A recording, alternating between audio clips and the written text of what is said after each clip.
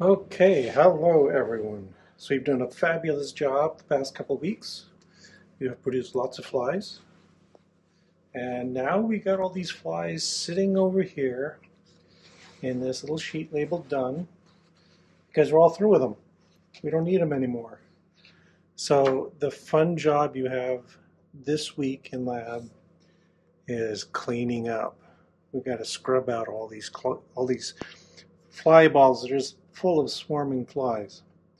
So how are we going to do that? Well, one obvious problem right away is some of these bottles are just thick with flies, hundreds of flies in there, and we don't want to waste a lot of time with this. So what we're going to do is we're going to knock out all these flies in a crude, blunt, clumsy way, but it'll be working, and then we're going to just wash them out. Okay, so the way to knock out all these flies en masse is you're going to take your fly bottle. You all got your names on there so I know who did it. And you're going to take them over to this little refrigerator we've got here in the lab. You all saw this as you came in the door. This has got a whole bunch of herbarium specimens in it. So we're not going to mess with those. And we're only going to have our flies in here briefly. So what you can do is just put your fly balls in here. I put this one in about 15 minutes ago. And all the flies are out cold, literally out cold.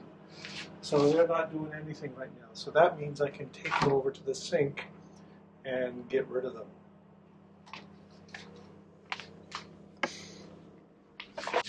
All right, so this is important. You do not want to leave them in that cold refrigerator so long that it freezes solid because it'll be really hard to clean them up. 15, 20 minutes, that's great. That knocks out the flies so we can safely remove the stopper. So then what you do is you come over here. We're going to have to throw out the label. Just toss it in the trash.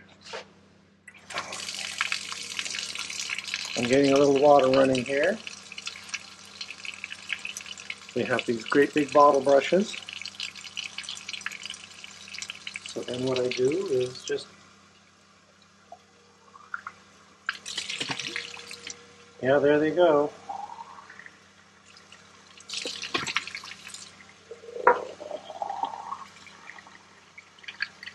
All right. Then use the bottle brush, get in there and just work all those putty out, get the medium loosened. So you don't even have to get your hands dirty, don't worry. And remember, some of the balls you've noticed there are pupae cooked in onto the glass. That's not good. So don't chupi one of those. Make sure you get all the pupae out. Also notice this bottle brush, aim it away from everybody when you do this because it will splat. I'll give it a couple more rinses.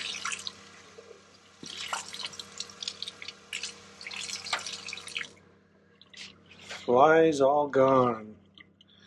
Now it's not quite as clean as we like. So the other thing you're going to do, notice that over here I have a big mouse cage. It says dirty. So just put those bottles in there. When this fills up, I will take it downstairs and autoclave all the bottles, which means they'll be hit with hot pressurized steam. They will be sterilized and very clean. So that's what you need to do this week. Spend about 15 minutes knocking all the flies unconscious, then run them down the drain, thoroughly scrub out the bottle with the bottle brush, put them in here. Well, that sounds like an easy week, I know. There's more though. Okay, here's the other thing you're going to do this week. Probably not in your lab section, because I don't think they're quite ready yet. But you've all got in the incubator these bottles that look kind of like this. So you've got, this one for instance is female scarlet by male brown. And they're all procreating in there. They don't have any babies that I can see yet. I can see hints of first instar larva, but that's about it. So these are going to have to grow up a bit. After these happy adults have been breeding in here for 4 to 6 days, I want you to clear the bottle, get rid of them all. And then we begin to wait. We wait for the next generation, the F1s, to emerge. When the F1s emerge, you don't have to rush in. You don't have to do it. You don't have to catch these as soon as they come out. We don't have to collect virgins, anything like that. So you can just sort of wait. Not more than a week, but you can wait a bit. And what you want is lots and lots of adults buzzing around in here. And then you're going to anesthetize them, put them under the microscope, and carefully score them. Okay, so there's going to be a Google Drive spreadsheet. And what I want you to do is record completely as many of these flies as you can get. You're going to put them on the microscope and you're going to score them. You're going to count the number of male and female for each of the brown-eyed flies, the scarlet-eyed flies, and the wild-type flies.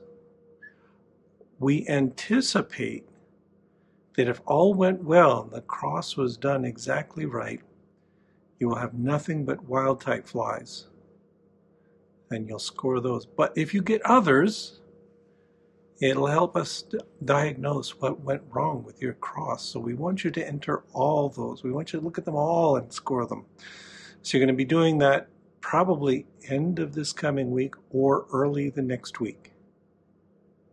And the end result will be a spreadsheet full of numbers for each group doing their work. I want you to aim for at least 50 flies counted and scored by each group. That'll give us a nice little sample to look at. Okay, is that all you got to do? Yeah, and then once you're done with that, you do the usual routine. You can throw them out. You're going to have to wash the bottle again. You'll be all through with that part of the experiment, except when you're counting them, I want you to pull out three wild-type males and 3 wild-type females from this bottle and put them in a fresh bottle that you will make. Okay, this will be for the F2s. You can exercise a little redundancy and do 2 of these. That would be kind of nice. So then 3 males and 3 females for each bottle. Again, you don't have to worry about virgins with this cross because we're crossing brothers with sisters. If, for instance, there had been a little incest going on in the bottle that you didn't know about, we don't care. They're supposed to cross with those individuals. So we don't need to do any of that rigmarole of trying to isolate virgins. Just take any 3 males and 3 females from the group that you're counting. Make sure they're all wild type eyes, though. That's one criterion. And set them aside, and we'll wait for the F2s to come along in about 9 days or in about 2 weeks. The F2s will be very interesting. You'll see. Okay, so that's our project for this week, is wash bottles, okay?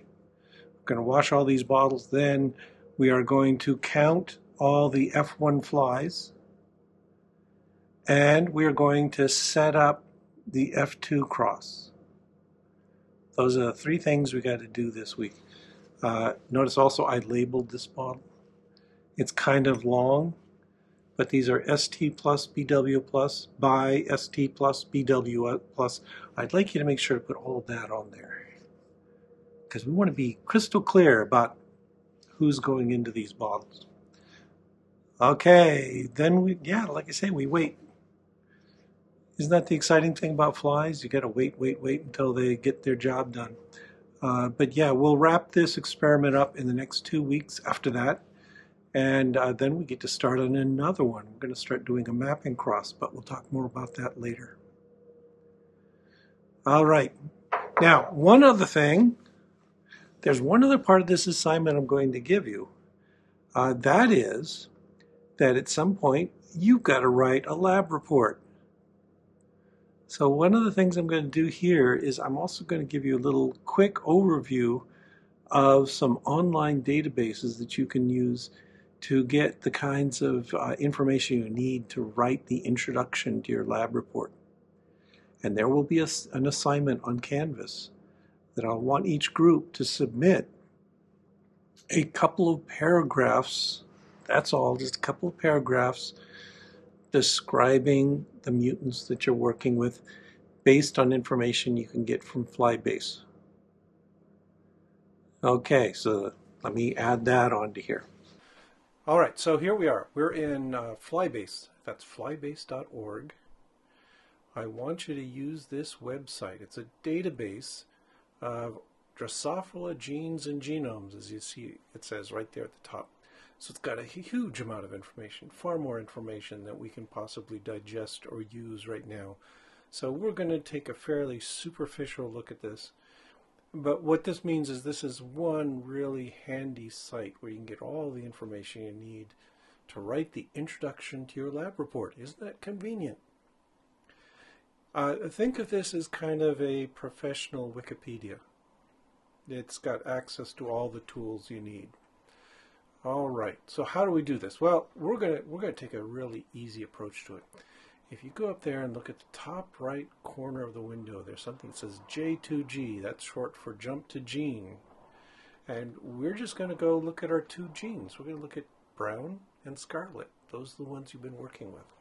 So all you got to do is type in that abbreviation. There's BW. Let's go see BW. We just click on that. And there it is. This is the database entry for, as it says here, DMEL BW. DMEL is just short for Drosophila melanogaster. There's our species. The name of this gene is brown. We've got a bunch of information we don't need to dig into right now. And there's, scrolling down, there's a whole bunch of information. Now, one of the things I want you to make note of is the recombination map. It's not so important for this cross, but our next cross will care a great deal about the information about the recombination map. So you notice what it says here. It says that BW is at location 2-103. That means it's on chromosome 2 at the map location 103. Again, we'll get into this next week or the week thereafter. So that's going to be kind of nice to know. As you see down here, it also shows you a little portion of the map, of the chromosome map. There's brown. There's a bunch of other stuff next to it. We could, if we wanted to, get the full nucleotide sequence for it. We don't want to, but just file that away. Here's an easy way to find the sequence of these genes. Let's scroll down a little further. We're kind of interested in function. We want to know what this gene does. But look, it's got a little bit a short summary of what it does. It says, okay, it enables transmembrane transporter activity. So this gene is coding for a transporter. It carries things across membranes. It's got ATP binding activity. It's got ATP hydrolysis. You get the idea. You remember all that from cell biology. Let's cut short with this. Let's just go straight to the summaries. Again, we don't need all the details. Let's look at the summaries. So it just tells you the basics. So brown encodes a member of the trophic ATPase or ABC family of membrane transporters. Again, emphasizing it's a transporter gene. We got a whole bunch of details here in the summaries. You can browse through it, see if there's anything of interest to pick out. But it's telling us a little bit about what it does. And then we also see down here it's got a phenotypic description. This is from the Red Book. The Red Book is the big catalog of Drosophila mutants, much of which has been encoded here on Flybase. It tells you a little bit more about it, what it does. So it says, okay, it's going to affect The red pigments are lacking, so we only have the brown pigments there. And xanthomatin, the red pigment, is mostly replaced with dihydroxyxanthomatin, etc., etc.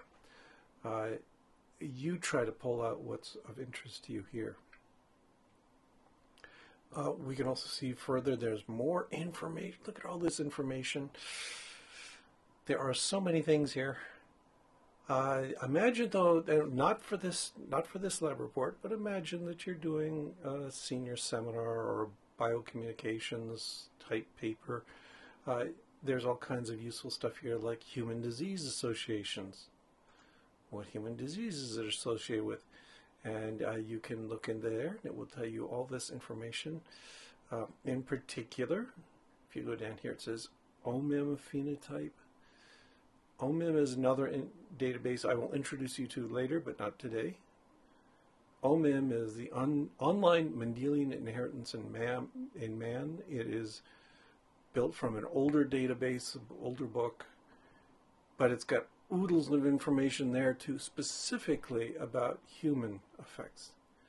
Many of the genes we look at in flies have homologs in humans.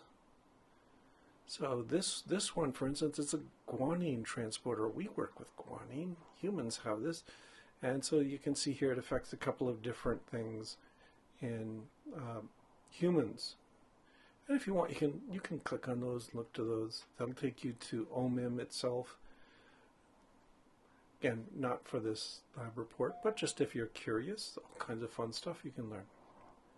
Okay, so I want you to go into here and just browse. Get a feel for using this kind of database and what kinds of information is present there. And again, there's far more information than you have any use for yet. Someday, maybe. Okay, let's take a look at Scarlet. We just go back up here to jump to gene, and we just go ST, and we can tell it to go. There it is. And here we have Drosophila melanogaster, Scarlet. It's protein coding gene. It's part of a membrane-spanning permease system. So this is, again, related to transport. It's necessary for the transport of pigment precursors into pigment cells, responsible for eye color. So, yeah, so we're going to have another transporter that's going to bring these things in. So, again, same deal. You can browse through here. You can see all this cool stuff about it. So much detail. Yeah, we can also browse, and there's a whole bunch of human effects. Again, there's a human homolog to Scarlet that we can see, and it's sometimes associated with various diseases like gallbladder disease and so forth. Yeah, if you're curious, go look at that. This also can kind of work in reverse. If we went back to the opening page, there is a section where you can just start with a disease and say, okay, is there anything in flies that is associated with human diseases? And here's a human disease I'm interested in, and it will spit back to you a list of all the genes that are known to be affiliated with that disease in Drosophila, the human disease, and its association in Drosophila. So there's a lot of depth here to play with. Okay, so what do I want you to do for this week? You know, I've already told you a bunch of things you got to get done in the lab. You got all that fly scoring, you got the bottle washing, you got to set up the F2 cross. Oh, so much to do. And then on top of that, I'm going to tell you, I want you to write a piece of the introduction to your lab report. So work on this as a group. And I just want a short section, you know, paragraph, 2 paragraphs, where you summarize useful information about brown and scarlet. That's all. And you're going to submit that on Canvas, and I will evaluate it. And then you'll have a small portion of your lab report done. Okay, I'm going to be doing this in the next couple of weeks. I'll also ask you later to write a summary of your methods, and you'll include that in a Canvas assignment, and I'll take a look at that. So the whole idea is that you'll eventually be able to just sort of slap all this stuff together, and there's your lab report. It'll be done. It'll be pre-graded, and I'll be able to just glance through it and see if you fixed any things I suggest. And everyone will get an A. Is that the plan? Yeah, that's the plan. Everyone gets an A. Just got to do the work. Okay, that's all. We will talk to you later in class, Monday.